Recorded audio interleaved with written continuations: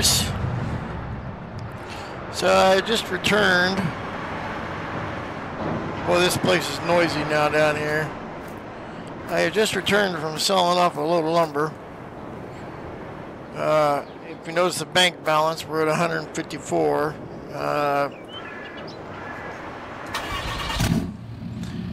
Sold, I think we were at 350,000 at one time. I sold off all that lumber, all those logs that were down there. My lumber storage has got logs in it, and my factories were all full.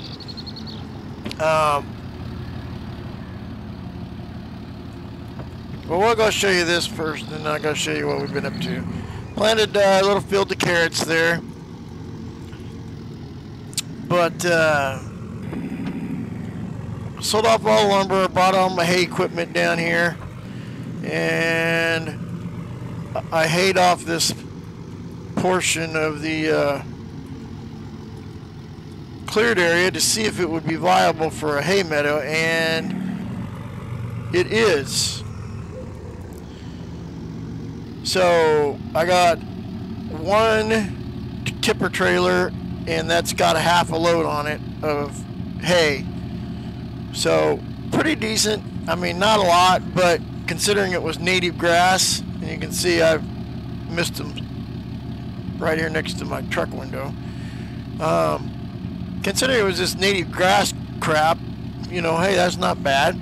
So once I till it up and plant it to grass, real hay, I should get pretty good yield out of it. And I'm pretty sure that we're going to be able to expand this meadow. However, early yesterday, some gentlemen came by here. They were mineral assayers, mineral surveyors. You say it. Assayers, surveyors. Anyway, they were hired to do a mineral survey on some other property up this road and off to the right as the road curves around.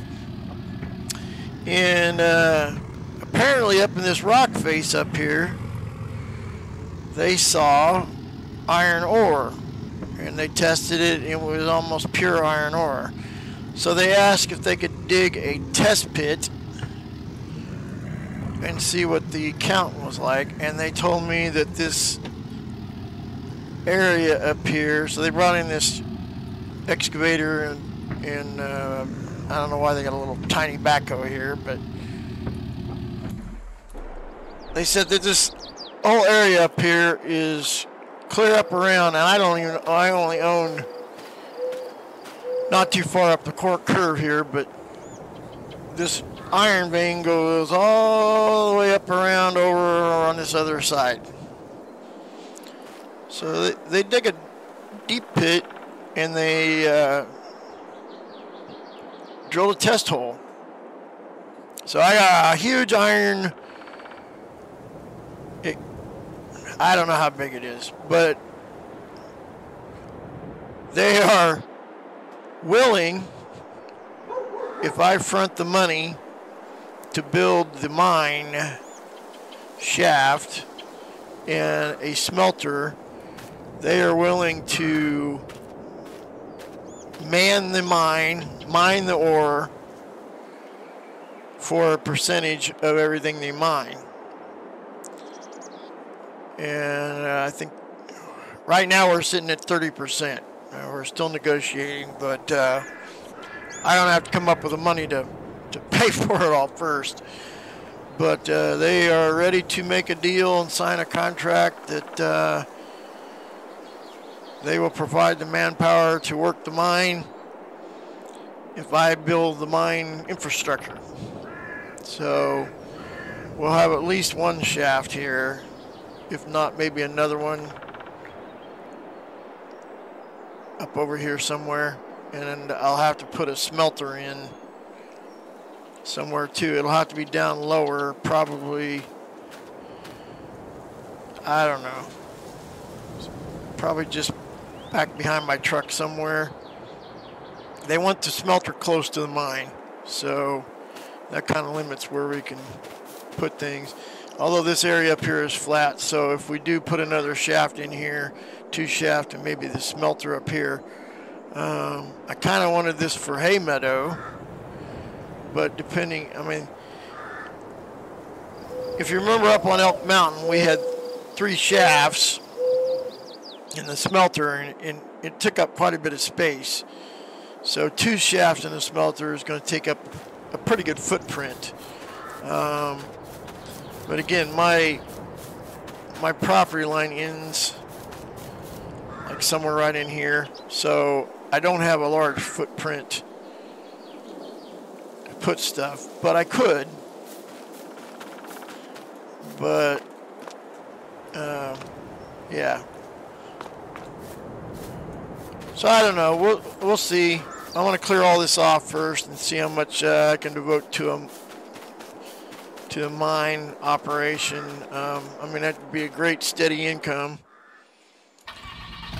Great steady income, especially if they're doing all the mining and I don't have to pay payroll and insurance and all that. I just got to build the infrastructure.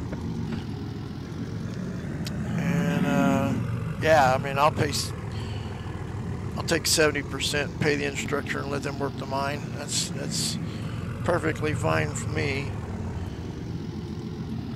So yeah, I did hear a rumor that the property just on the other side of me is for sale, but the guy's wanting a whole hell of a lot, wanting a lot for it, a lot more than I can afford at this point. So we'll see where this goes. So what we did with the 300 and some thousand odd dollars, not counting the 100, almost 80,000, 90,000 that I just sold all the lumber for in the last 2 trips, we got our greenhouse operation up and running. So it's been a busy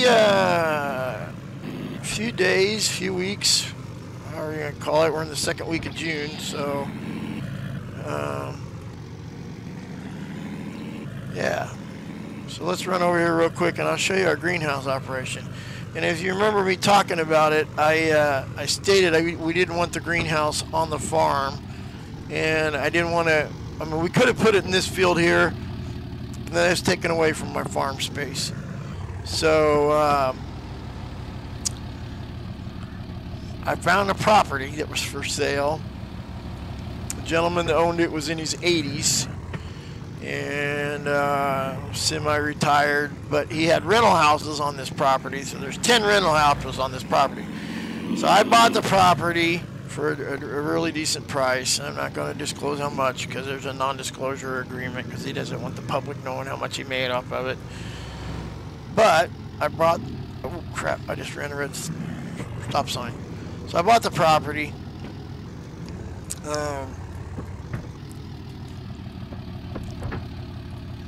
We'll drive through here. It's basically this road, half of this road, the other half is the fire department's. I do not own this little building. This little building did not come as part of the plot. That is a private shed owned by a construction small guy with like one of those 4 or 5 man operations. But it did come, does not include the driveway, but it starts right here at this tree where that unmowed grass is and comes around back over by the river, ends over by the fire department. But all these rental houses came with it. So there are folks living in here, and I am now their landlord. And the property goes clear back there in the back of the trees. So it's a pretty good sized property. I'll show you. We'll look at the map. So it's a decent little piece of property. This is it right here. It is, well, crap. Sorry, folks.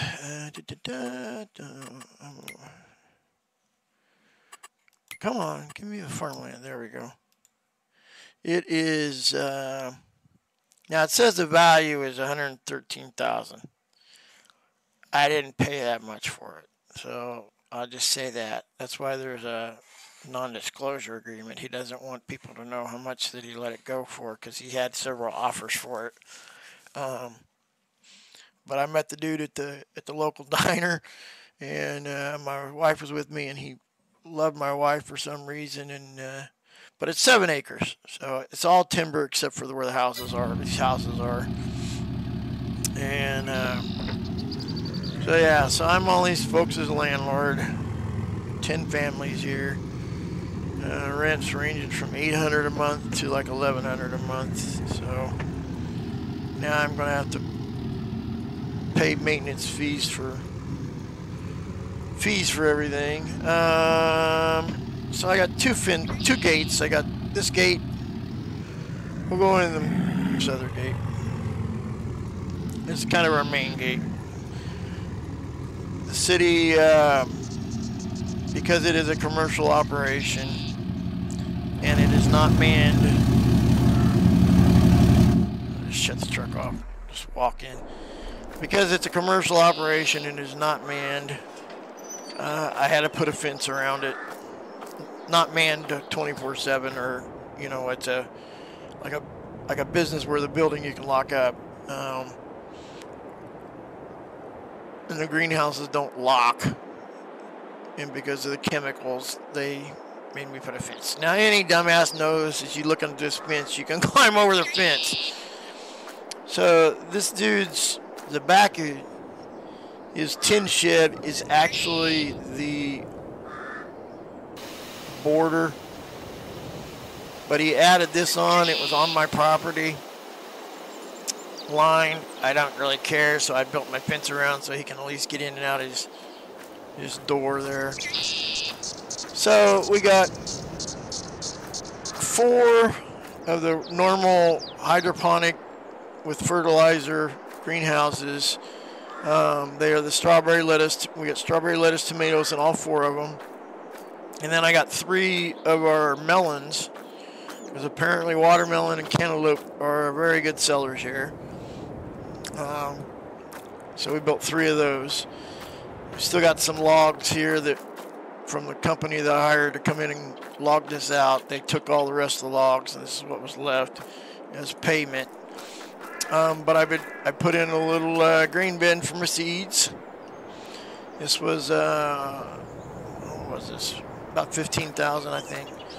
And then this shed was 20 some thousand. And then we invested in another Phoenix dedicated greenhouse, Phoenix TLX. I already had the bed, so I didn't have to buy that, but I did find this down the road. Clever Motor guy put me onto it. I got a decent price on it. And then, of course, I already had the tractor and the auger wagon out at the farm, so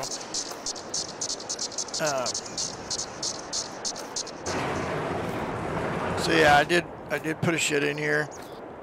I wound up buying another trailer for another 25 for fertilizer, so you don't have to haul fertilizer back and forth from the farm.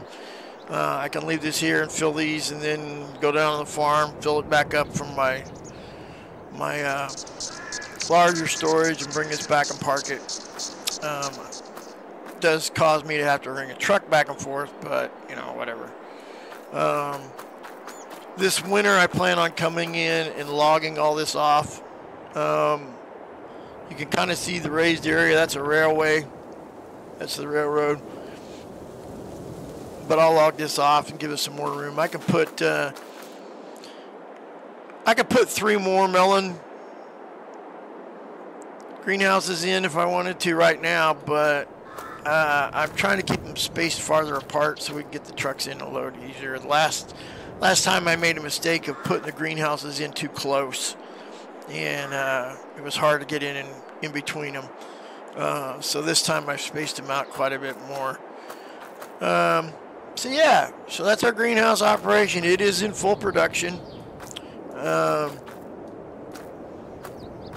yeah, While we're talking about production, let's just talk about all our production that we got going on. We really we're doing this kind of smart and whatnot. But so my little sawmill, which I got a little furniture shop in, I got a guy that comes in part time every day and knocks out some furniture. We're making just uh, like cubicle type furniture. I don't know what you call it.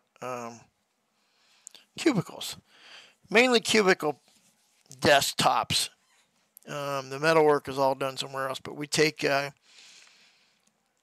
desktops over to the furniture store, and they've got all the hardware to turn it into cubicles. So we make the tops for the desk. They put a laminate on it and all the hardware. We also do make some custom-made chairs. The guy that I hired part-time, he's in his 70s. He's an old woodworking guy. Just kind of goes in there. Some days he's there for 8 hours. Some days he's there 3 hours. So I pay him based on how long he's there working, and he also gets 5% of everything he sells or everything he makes. So that we sell. Of course, I got my silage for fermenting silo I talked about. So I'm getting silage made. And of course, that silage is all going straight into the TMR station. That's really going really well. We haven't harvested any cotton, so I don't have any cotton storage. And I'm not sure why they consider the little cotton warehouse a production, but it is. Our seed production is going really well. That's I emptied it. It had 16,000 in it. Emptied that into the storage bin, and then I had another almost 8 build up. I'm out of herbicide. I got to go put some herbicide in there. I got to go buy some. Actually, one of my trailers still has a half a tanker full of herbicide, so I can load that up. But as you can see, the melons are doing really well. We just started full production yesterday. So they're already hydroponically producing. Then I got the line production. That is going. We cleared off a bunch of stones off of some neighbors' fields that they were working on, and then the county had a huge pile of gravel and whatnot that they wanted to get out of the way out in one of their country sites, and so I told them I'd haul it off for free if I got to keep it. So the deal was I couldn't sell it, but I could use it for my own use. So yeah, it worked out. So our tomatoes and strawberries are going fairly well. Strawberries are growing really well. They seem to do the best out of all the 3 things. And then I've got where's my other sawmill? No, my sawmill just does planks. So we sell planks mainly to the furniture store, so they can use it to make tables and a few other things. I've only sold a few pallets of it. We've been loading that truck up. They wanted a full load of pallets, a full semi-load of planks, so we're loading that up. I'm about 3/4 full on it so far. I've got one guy that comes in and sets it up, and he runs about 3-4 hours a day. He's got a full-time job, so he comes in late in the afternoon and runs a bunch of wood through and makes the planks. So that's kind of a slow operation, not real fast on that, but he's got more time in the winter time, so he's going to come in when it starts getting colder and work longer. So that's our production. That's our greenhouses. That's what we got going on. We're just doing a lot of logging.